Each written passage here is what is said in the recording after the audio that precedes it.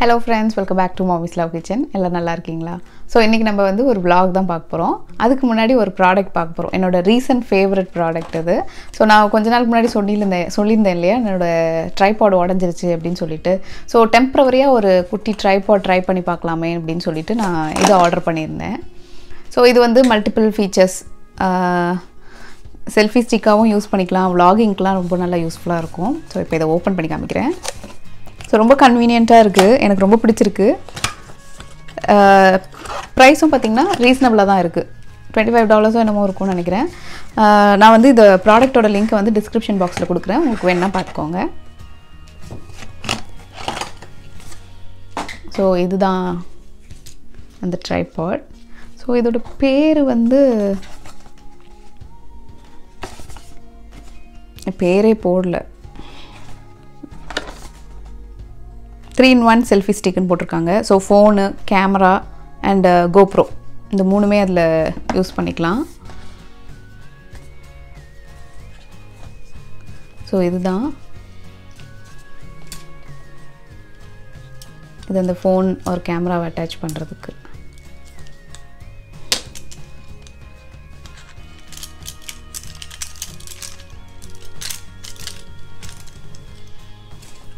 So கூடவே வந்து பார்த்திங்கன்னா அது ரிமோட் கொடுத்துருக்காங்க. இது நல்ல ஹைட்டாக தான் இருக்குது, அது நல்லா ஸோ நல்லா ஹைட்டாகவே இருக்குது. தரையில் நிற்க வச்சோன்னா இந்த அளவுக்கு ஹைட் இருக்கும். கீழே வந்து இந்த மாதிரி 3 legs கொடுத்துருக்காங்க. ஸோ ஸ்டேபிளாக தான் நிற்கிது, டேபிளெல்லாம் வச்சோன்னா நல்லா ஸ்டேபிளாகவே நிற்குது. ஸோ நம்ம கிச்சன் டேபிள்லையோ இல்லை வந்து பெரிய ட்ரைபாட் வைக்க முடியாத இடத்துல வந்து இந்த ட்ரைபாட் ரொம்ப யூஸ்ஃபுல்லாக இருக்குது. ஸோ இந்த மாதிரியும் யூஸ் பண்ணிக்கலாம். ஸோ நீங்கள் வந்து டில்ட்டும் பண்ணிக்கலாம். ஸோ நீங்கள் யூடியூப் சேனல் வச்சுருக்கீங்க, புதுசாக ஸ்டார்ட் பண்ணியிருக்கீங்க அப்படின்னா இந்த ட்ரைபாட் வந்து நல்லா யூஸ்ஃபுல்லாக இருக்குது. செல்ஃபிக்கும் நீங்கள் யூஸ் பண்ணிக்கலாம், நீங்கள் வந்து vloggingக்குமே வந்து ரொம்ப யூஸ்ஃபுல்லாக இருக்கும். ஸோ பெரிய ட்ரைபாட்னால் நீங்கள் அதை எடுத்து மூவ் பண்ணி ஆக்சுவலாக வந்து ட்ரைபாடுக்குள்ளே தான் நின்று வேலை செய்கிற மாதிரி இருக்கும். நான்லாம் பார்த்திங்கன்னா ட்ரைபாட் கூட சண்டை தான் போட்டுக்கிட்டு இருப்பேன் பல டைம். ஏன்னா அது வந்து நல்ல நல்ல விரித்து வச்சுருக்குமா, எனக்கு நிற்கிறதுக்கு இடம் இருக்காது. ஏற்கனவே கிச்சன் வந்து கொஞ்சம் நார்மல் சைஸில் தான் இருக்கும். ஸோ ட்ரைபாடு கூட அப்படியே போட்டுட்டு நிற்கிற மாதிரி இருக்கும். பட் இது வந்து ரொம்ப கன்வீனியன்ட், இவ்வளோ தான் சைஸே, இவ்வளோ தான். ஸோ உங்களுக்கு எங்கே வேணுமோ அங்கே வச்சுக்கலாம். அந்த மாதிரியான ரொம்ப ஸ்பேஸ் கன்சியூமிங் மாதிரி இல்லை. இதோட டிசைன் எனக்கு ரொம்ப பிடிச்சிருக்கு. பட் வந்து குவாலிட்டி வந்து கொஞ்சம் பரவாயில்லாமல் தான் இருக்குது. $25 நினைக்கிறேன் அமேசானில் வாங்கினது. ஸோ அதுக்கேற்ற வேல்யூ தான். கொஞ்சம் பார்த்து வச்சுக்கிட்டோன்னா ஒரு 1 year இல்லை 1.5 years வரும். கொஞ்சம் இப்படி வச்சுக்கிட்டோன்னா 6 months அவ்வளோதான் வரும். குவாலிட்டி வந்து ஓகே, பட் டிசைன் வந்து ரொம்ப பர்ஃபெக்டாக இருக்குது. ஒரு நல்ல குவாலிட்டி பிராண்டில் வந்து இது மாதிரி வாங்கினோன்னா ரொம்ப யூஸ்ஃபுல்லாக இருக்கும். ஸோ இந்த ரிமோட் பார்த்திங்கன்னா அவங்க USB கேபிள் கொடுத்துருக்காங்க. நீங்கள் வந்து சார்ஜ் போட்டுக்கலாம். ஒரு 3 hours சார்ஜ் போட்டோன்னா நிறைய நாளுக்கே வரும். இப்போ நம்ம vlog பார்ப்போம். ஸோ இன்றைக்கி வந்து சாட்டர்டே காலையில் பிரேக்ஃபாஸ்ட்டுக்கு என்ன பார்த்திங்கன்னா dosa and avocado chutney. So அவகேடோவில் சட்னியான்னு கேட்டிங்கன்னா கண்டிப்பாக அது ரொம்ப டேஸ்டியாக தான் இருக்கும், ரொம்ப ஹெல்த்தியும் கூட. ஸோ இதை செய்கிறதுக்கு ஒரு பேனில் கொஞ்சமாக எண்ணெய் ஊற்றிட்டு ஒரு 2 பல் பூண்டு, அப்புறம் ஒரு பாதி வெங்காயம், காரத்துக்கு ஏற்ற அளவுக்கு காஞ்ச மிளகா, அப்புறம் ஒரு சின்ன சைஸு புளி. இது வந்து கொஞ்சம் எண்ணெயில் வதங்கிட்ட பிறகு நம்ம நெக்ஸ்ட்டு தக்காளி சேர்த்துக்கலாம். ஸோ அவகேடோ பார்த்திங்கன்னா நிறைய நம்மளுக்கு நியூட்ரியன்ஸ் ரிச் தான் அது. ஸோ நீங்கள் வந்து உங்களுக்கு எப்போ கிடைக்குதோ அது கண்டிப்பாக சாப்பிடுங்க. ஒரு அடல்ட் வந்து ஒரு நாளைக்கு ஒரு 1/2 பழம் சாப்பிட்லாம். ஸோ அவகேடோன்றது பழம் தான். இப்போ வந்து தக்காளி சேர்த்துட்டேன். அதுக்கப்புறம் அது வதங்கிறதுக்கு தேவையான அளவு உப்பு சேர்த்துக்கலாம். ஸோ நான் இன்றைக்கி வந்து ஒரு ஹோல் அவகேடோவை சேர்த்துக்க போகிறேன் 3 பேர் சாப்பிட்றதுக்காக. ஸோ அந்த ஃபஸ்ட்டு நம்ம அந்த உள்ளே இருக்கிற சீடை எடுத்துக்கலாம். இப்போ இந்த தக்காளி நல்லா வதங்கிட்ட பிறகு ஒரு பீஸ் தேங்காவை சின்ன பீஸாக கட் பண்ணி வச்சுருக்கேன். அதையும் அப்புறம் நம்ம கட் பண்ணி வச்சுருக்கிற அவகேடோவையும் போட்டுட்டு உடனே நீங்கள் ஸ்டவ் ஆஃப் பண்ணிடலாம். இது கொஞ்சம் ஆறிட்ட பிறகு ஒரு மிக்ஸி ஜாரில் போட்டு நல்லா ஃபைனாக அரைச்சிட்டோன்னா நம்மளோட சூப்பரான அவகேடோ சட்னி ரெடி ஆகிடும். உங்களுக்கு வேணும்னா நீங்கள் தாளித்து கொட்டிக்கலாம். ஸோ எங்களோட பிரேக்ஃபாஸ்ட் வேலை முடிஞ்சிருச்சு. நெக்ஸ்ட்டு என்னோட ஸ்டைலில் இட்லி பொடி எப்படி அரைக்கிறேன் அப்படின்றத காமிக்கிறேன். ஸோ நான் வந்து மோஸ்ட்லி இட்லி பொடினாலே இந்த தோல் உள்ள உளுந்த பருப்பு தான் எடுப்பேன் நான். ஸோ இன்றைக்கி வந்து நான் ஈக்குவல் ப்ரொப்போர்ஷனில் தோல் உள்ளதும் தோல் இல்லாததையும் ஒரு கப் எடுத்திருக்கேன் நான். இல்லைன்னா நீங்கள் முழுசாகவே வந்து பிளாக் அந்த ஸ்கின் உள்ளதையும் நம்ம போட்டுக்கலாம். ஆனால் கொஞ்சம் கலர் சேஞ்ச் ஆகும். இப்போ நீங்கள் ஸ்கின் உள்ளது நீங்கள் போட்டு வறுக்கணும் அப்படின்னா அது கொஞ்சம் எக்ஸ்ட்ரா டைம் ஆகும். ஃபர்ஸ்ட் வந்து அந்த தோல் உள்ள பருப்பு நல்லா வறுத்துட்டு பாதியில் நீங்கள் அந்த தோல் இல்லாத பருப்பு போட்டு கொஞ்சம் நல்லா கோல்டன் கலரில் வர வரைக்கும் பொறுமையாக இருந்து நீங்கள் வறுக்கணும். நல்ல ஒரு வாசனை வரும். அது வரைக்கும் கரிஞ்சிராமல் பார்த்து நீங்கள் வறுத்துக்கோங்க. இப்போ இதை வந்து ஒரு பிளேட்டில் போட்டு வச்சுக்கலாம்.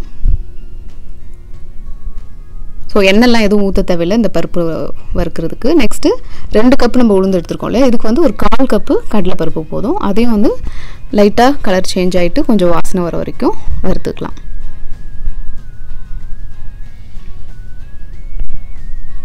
இப்போ இதையும் அந்த பிளேட்டில் கொட்டிடலாம். நெக்ஸ்ட்டு கருவேப்பிலை உங்களோட விருப்பம் தான், எவ்வளோ நாளும் நீங்கள் சேர்த்துக்கலாம். ஸோ குழந்தைங்களாம் வந்து கருவேப்பிலை ஓரமாக எடுத்து வச்சுருவாங்க, ஈவன் பெரியவங்களும் அந்த மாதிரி தான். ஸோ அதுக்கெலாம் வந்து பெஸ்ட் வந்து பார்த்திங்கன்னா நீங்கள் சமையலில் சேர்க்குறத விட இந்த மாதிரி பொடியில் சேர்த்துட்டிங்கன்னா அவங்களுக்கு அதனோட ஃபுல் நியூட்ரியன்ஸும் போய் சேர்ந்துடும். நெக்ஸ்ட்டு நான் எப்போவுமே ஆட் பண்ணுறது என்ன பார்த்திங்கன்னா ஒரு 1/4 கப்பு வந்து கொள்ளு சேர்க்குறது. ஸோ கொள்ளு வந்து ஆப்ஷனல் தான், பட் நான் வந்து கொஞ்சம் ஹெல்த்தியாக இருக்கட்டுமேன்னு சொல்லிட்டு போடுவேன். இதனால டேஸ்ட்லாம் எதுவும் சேஞ்ச் ஆகுது, இன்னும் டேஸ்ட் நல்லா தான் இருக்கும். ஸோ இது கொஞ்சம் படபடன்னு வெடிக்கிற அளவுக்கு வறுத்துட்டு அதையும் கொட்டிடலாம். நெக்ஸ்ட்டு ஒரு 1/4 கப்பு எள்ளு. ஸோ உங்கள்கிட்ட கருப்பு எள்ளு இருந்துச்சுன்னா நீங்கள் அது கூட சேர்த்துக்கலாம்.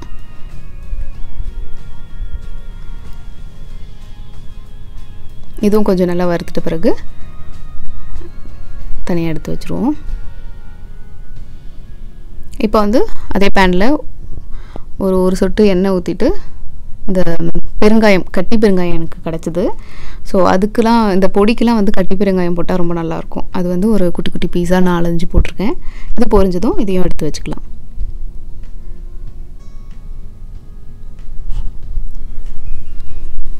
நெக்ஸ்ட்டு அதே பேனில் இன்னொரு சொட்டு எண்ணெய் ஊற்றிட்டு உங்கள் காரத்துக்கு ஏற்ற அளவுக்கு காஞ்ச மிளகா. ஸோ குண்டு மிளகா வந்து பார்த்திங்கன்னா நல்லா காரமாக இருக்கும், இந்த நீட்ட மிளகா கொஞ்சம் காரம் கம்மியாக இருக்கும். ஸோ உங்களுக்கு எது வேணுமோ எடுத்துக்கலாம். இப்போ இது கூட நான் வந்து கல் உப்பும் சேர்த்துருக்கேன். இது கொஞ்சம் ஆறிட்ட பிறகு ஒரு மிக்ஸி ஜாரில் போட்டு நல்லா பரப்பரன்னு அரைச்சி வச்சுக்க வேண்டியதான். திரும்ப இது கொஞ்சம் நல்லா ஆறிட்ட பிறகு ஒரு ஏர்டைட் கண்டெய்னரில் போட்டு வச்சோன்னா 6 to 8 months வரைக்கும் நல்லாவே இருக்கும். இதே இட்லி பொடியை நீங்கள் வந்து ஃப்ரீசரில் வச்சு நீங்கள் யூஸ் பண்ணிங்க அப்படின்னா 1 year வரைக்குமே நல்லாயிருக்கும். ஸோ இட்லி தோசைக்கெலாம் ஒரு குவிக் ஃபிக்ஸு ரெடி ஆகிடுச்சு. நெக்ஸ்ட் வந்து நான் லஞ்ச் வேலையை ஸ்டார்ட் பண்ணிட போகிறேன். ஸோ என்கிட்ட கொஞ்சமாக மசூர் தால் இருந்துச்சு, அதை வச்சு இன்றைக்கி புலாவ் பண்ணலான்ட்டு இருக்கேன். ஸோ பீன்ஸ், கேரட் எடுத்து வச்சுருக்கேன். அப்புறம் வெங்காயம், இஞ்சி, பூண்டு, பச்சை மிளகாய், தக்காளி. ஸோ இது வந்து ரொம்ப ரொம்ப சிம்பிள் 1 pot மீல் தான் இது. ஸோ இன்றைக்கி வந்து ஒரு குக்கர்லேயே பண்ணிடலாம். ஒரு குக்கர் வச்சுட்டு ஒரு 2 tablespoon எண்ணெய் ஊற்றிருக்கேன். இது கூட ஒரு 2 பிரியாணி இலை, பட்டை, கிராம்பு, ஏலக்காய். ஸோ யூஸ்வலான ஒரு புலாவ் மாதிரி இல்லாமல் நம்ம மோஸ்ட்லி வந்து புலாவுக்கு பருப்புலாம் சேர்க்க மாட்டோம் இல்லையா, பட் இது வந்து நல்லாயிருக்கும். ஆக்சுவலாக உங்ககிட்ட வந்து இந்த மசூர் தால் இல்லை அப்படின்னா நீங்கள் வந்து துவரம்பருப்பு இருக்கு இல்லையா, அது கூட யூஸ் பண்ணிக்கலாம். பட் துவரம்பருப்பு ஒரு 2 hours நீங்கள் ஊற வச்சுட்டு அப்புறமா யூஸ் பண்ணிங்கன்னா உங்களுக்கு சாதமும் பருப்பும் சேர்ந்து வந்துடும். இப்போ இந்த ஸ்பைஸ் கொஞ்சம் வறுப்பட்ட பிறகு ஒரு வெங்காயம் இந்த மாதிரி நீளமாக கட் பண்ணி வச்சுருக்கேன், அதையும் போட்டுட்டு கொஞ்சம் கலர் சேஞ்ச் ஆகிற வரைக்கும் நல்லா வதக்கிக்கலாம். இப்போது நம்ம காரத்துக்கு ஏற்ற அளவுக்கு பச்சை மிளகாய் சேர்த்துக்கலாம். பொடியாக கட் பண்ணி வச்சுக்கிற இஞ்சி, பூண்டு. ஸோ உங்கள்கிட்ட இஞ்சி பூண்டு பேஸ்ட் இருந்துச்சுன்னா நீங்கள் அதை கூட சேர்த்துக்கலாம்.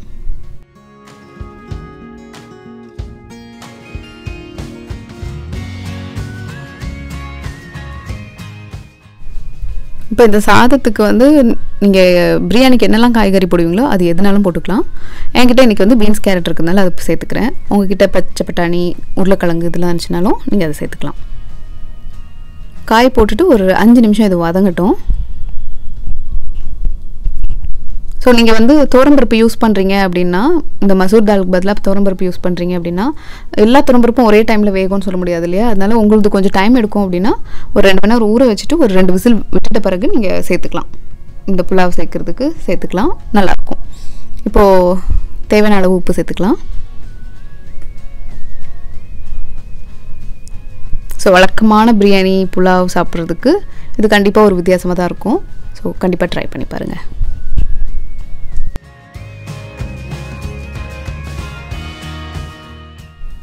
இப்போ காய் கொஞ்சம் நல்லா வதங்கிடுச்சு. நெக்ஸ்ட்டு அரிசி பருப்பு சேர்த்துக்கலாம்.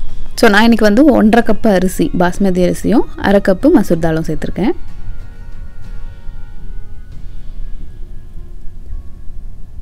இப்போ அதை சேர்த்துப்போம். ஸோ நீங்கள் எப்போவுமே பிரியாணி இல்லை புலாவ் பாஸ்மதி ரைஸ் வச்சு எதாவது பண்ணுறீங்க அப்படின்னா ஃபஸ்ட்டு வந்து அரிசியை இந்த மாதிரி ட்ரையாக ரோஸ்ட் பண்ணிக்கிட்டு அப்புறம் சேர்த்திங்கன்னா உங்களுக்கு குழையிற பயம் இருக்காது. ஸோ மோஸ்ட்லி இந்த மாதிரி பண்ணும்போது உங்களுக்கு சாதம் வந்து குழையிறதுக்கு சான்சஸ் ரொம்ப கம்மி தான்.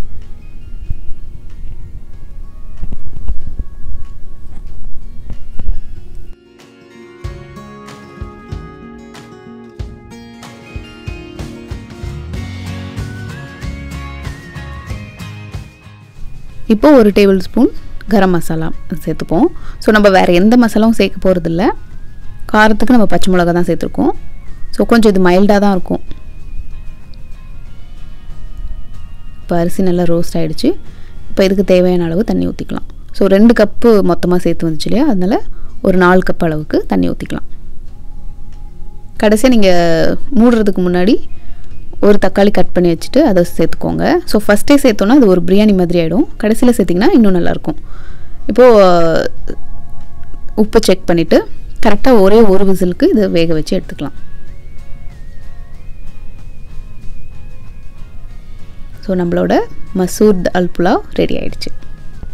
ஸோ இது கூட வந்து நாங்கள் பொட்டேட்டோ ஃப்ரை அப்புறம் ஆம்லேட் பண்ணியிருந்தேன். ஸோ அதெல்லாம் நான் முன்னாடி ஏற்கனவே ரெசிபீஸ் போட்டுட்டதுனால இந்த விலாகில் அதை காமிக்கல நான்.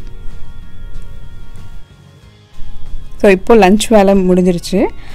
இது சாப்பிட்றதுக்கு முன்னாடி எங்களுக்கு வந்து ஒரு சின்ன ப்ராஜெக்ட் வேலை இருக்குது. ஏன்னா வந்து ஃபாதர்ஸ் டே வருது. அதனால் என் பையன் வீட்டில் இருக்கிற திங்ஸை வச்சுட்டு ஏதாவது ஒரு கிஃப்ட் அப்பாவுக்கு செஞ்சு தரணுன்ட்டு கேட்டிருக்கான். ஸோ அதை பார்த்துடலாம். ஸோ இன்றைக்கி நான் வந்து வீட்டில் இருக்கிற திங்ஸ் இந்த ப்ரிங்கிள்ஸ் பாக்ஸு அப்புறம் வந்து கேண்டி பாக்ஸு அதெல்லாம் வச்சு தான் வீட்டில் இருக்கிற அந்த கிராஃப்ட் சப்ளைஸ் வச்சுட்டு ஒரு கிஃப்ட் பண்ண போகிறோம். ஸோ என் அப்பாவுக்கு ஒன்று, என் பையனோட அப்பாவுக்கு ஒன்று. ஸோ பண்ணியாச்சு. நான் என்னால் டீட்டெயில்டாக எல்லாத்தையும் காமிக்க முடியல. ஸோ ஓரளவுக்கு எடுத்து வச்சுருக்கேன். ஸோ இந்த பாக்ஸ்க்குள்ளே வந்து பார்த்திங்கன்னா இந்த மாதிரி கலர்ஃபுல் சிட்ஸ் இருக்கும். அதில் வந்து ஒரு மெசேஜாக எழுதி வைக்க போகிறோம். So you are my best friend, அப்புறம் you are the best date, அப்புறம் அந்த மாதிரி நிறையா மெசேஜஸ் இருக்குது. ஸோ ஒரு சிட்டாக எழுதி அதை ஃபோல்ட் பண்ணி வச்சுக்கலாம். ஸோ இது வந்து அவங்களோட ஆஃபீஸில் எடுத்துகிட்டு போய் அவங்கள டெஸ்கில் வச்சுக்கிட்டாங்கன்னா டெய்லி ஒரு சிட்டோ இல்லை அவங்களுக்கு எப்போ தோணுதோ அப்போ ஒரு சிட்டை எடுத்து பார்த்தாங்கன்னா அவங்க குழந்தையே அதை அவங்களுக்கு சொல்கிற மாதிரி இருக்கும். அது ரொம்ப நல்ல ஃபீலாக இருக்கும். ஸோ இன்றைக்கி நாங்கள் வந்து இதை ஃபாதர்ஸ் டேக்கு அப்ளை பண்ண போகிறோம். ஸோ நீங்கள் வந்து யாருக்குனாலும் கொடுக்கலாம், உங்களோட பிடிச்சவங்களுக்கு இல்லை உங்களோட ஃப்ரெண்ட்ஸுக்கு. அந்த மாதிரி கண்டிப்பாக உங்கள் கைப்படா எழுதின மெசேஜ் ஒன்று அவங்க படிக்கும்போது நீங்களே அவங்களுக்கு படித்து காமிக்கிற மாதிரியான ஒரு ஃபீல் இருக்கும். ஸோ உங்களுக்கு வேணால் இந்த மெத்தட் நீங்கள் ட்ரை பண்ணி பாருங்கள். ஸோ இப்போ வந்து என் பையன் எல்லாத்தையும் எழுதி முடிச்சிட்டான். இப்போ ஒன்றுத்தையும் ஃபோல்ட் பண்ணி இந்த பாக்ஸ்குள்ளே போட்டு வைக்க போகிறோம். ஸோ இந்த பாக்ஸ் கூடயே நம்ம வந்து ஏதாவது ஒரு கன்ஃபெட்டிஸோ இல்லைனா சாக்லேட்ஸ் இந்த மாதிரி ஏதாவது ஒரு சின்ன சின்ன குட்டீஸ் போட்டு வைக்கலாம். பட் எங்ககிட்ட இன்றைக்கி எதுவுமே இல்லாதனால வெறும் இந்த சிட்ஸ் மட்டும் தான் போட்டு வைக்க போகிறோம்.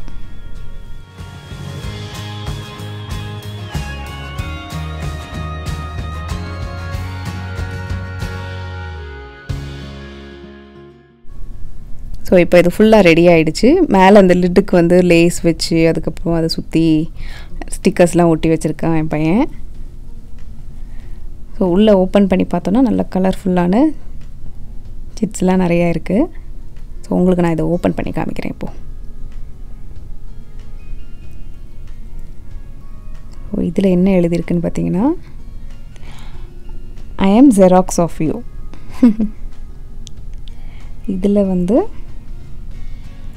Not all the super heroes have caps.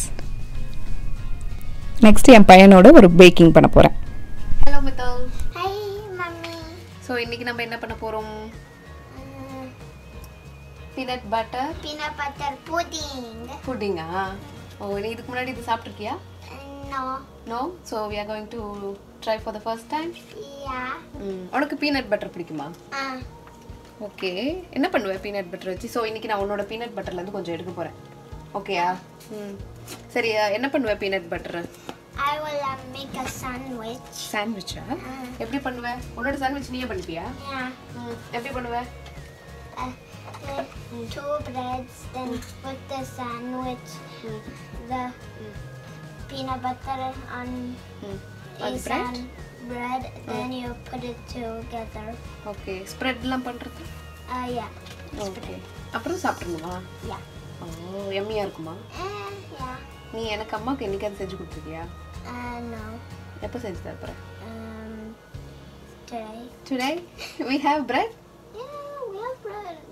சரி, ஓகே. இப்போ எனக்கு ஒரு இன்கிரிடியன்ஸா சொல்லு, நம்ம எடுத்து அத பண்ணலாம். ஃபர்ஸ்ட் ஒன் என்னது? Milk எவ்வளவுமா? 2 cups. 2 cups-ஆ?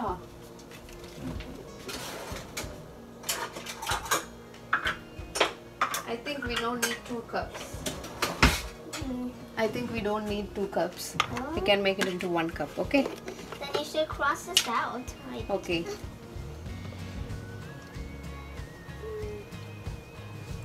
The half cup. இது ஒரு half cup. Next. Next, eggs. 2 eggs. 2 eggs. So we are making into 1 cup, right? So we should take only 1 egg. Can I do it? That's your favorite part? Yeah. Okay. We want to try. At least now you can do properly. Yeah. Without spilling out. Okay, wait. இது இருக்குல்ல, knife வச்சு பண்ணலாம். அது வச்சு ஒரு crack. Yeah. Okay. Can I do that? Yeah, do.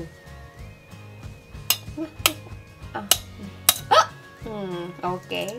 Not bad. No, then what's the other egg for? அது வேண்டாம், அது நம்ம வேற ரெசிபிக்கு யூஸ் பண்ணிக்கலாம். அப்புறம் மித்தல் egg அப்புறம்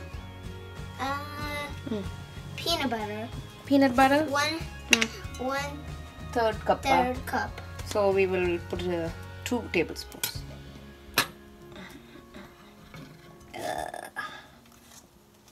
Do we? Wait. I didn't. Mama.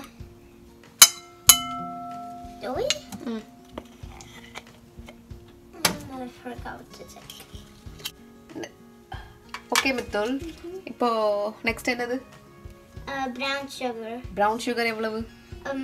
1/4. 1/4 cup. Yeah. Okay, let me get the. How does it look like actually? Brown sugar? Yeah. It will be brown in color.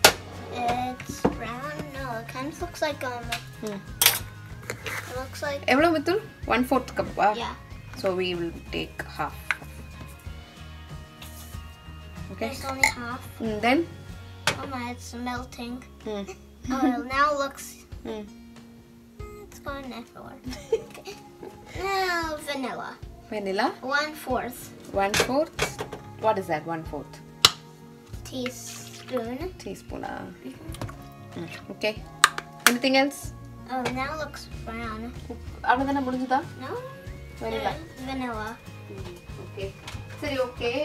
இப்போ எங்களுக்கு ஒன்னு டீச் பண்ண. நீ Greek படிக்கிறல்ல ஸ்கூல்ல? கிரீக்ல hello என்னது? Hello எப்படி சொல்லுவாங்க? Yasas. Yasas? Okay. So, Yasas மித்துல். சரி, உனக்கு தமிழ்ல தெரியுமா? தமிழ்ல ஹலோ என்ன தெரியுமா? வணக்கம். Vanakkam. Oh yeah. So next time we will greet like this, okay? நான் வந்து யாசாஸ் சொல்றேன். நீ வந்து என்ன சொல்லுவ? வணக்கம். Okay. Do they do like vanakkam? Wow, you know that? Yeah. Good. Okay, இப்போ நம்ம next வந்து இத நல்லா பீட் பண்ண போறோம். So simple, right? That's it. We are almost done. Yeah, we just need to do 3 more.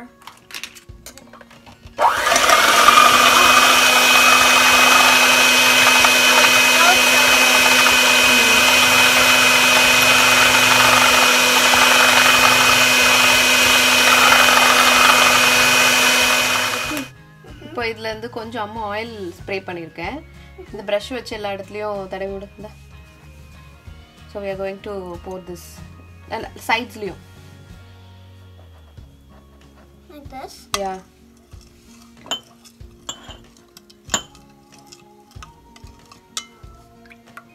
Do you think it will come so watery? We have to check. Done. Done?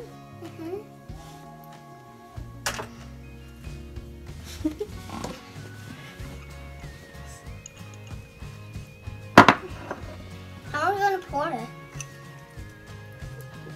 Oops. Do we just get a cup and then pour it?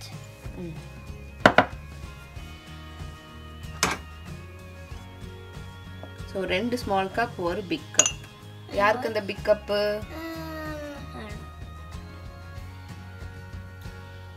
So இத எடுத்து இதுல pour பண்ணனும்.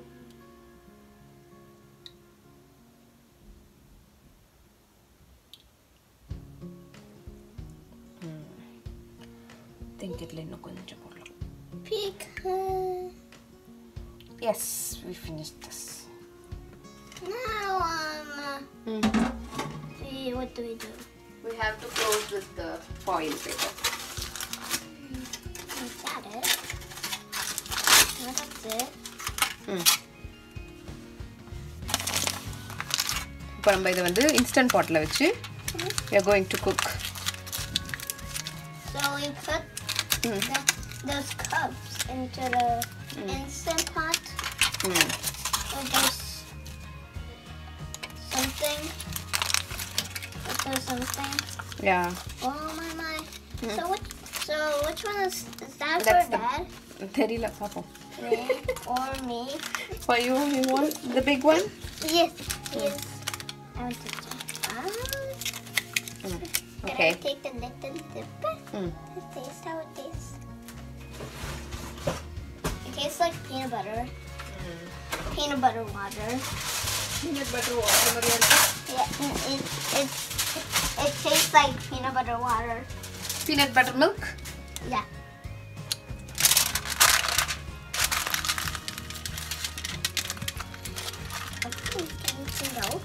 That's it. You can go now.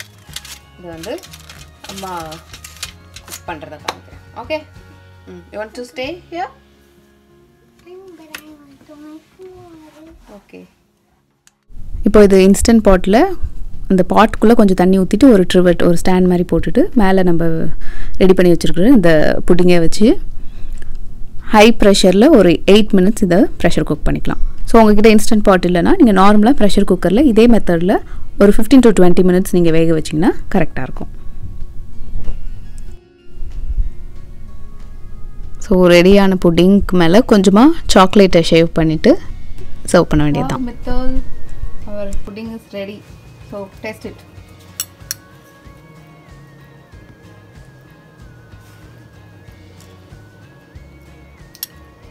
எப்படி இருக்கு? Good. Oh, peanut butter flavor வருதா? So it's like slime. With chocolate.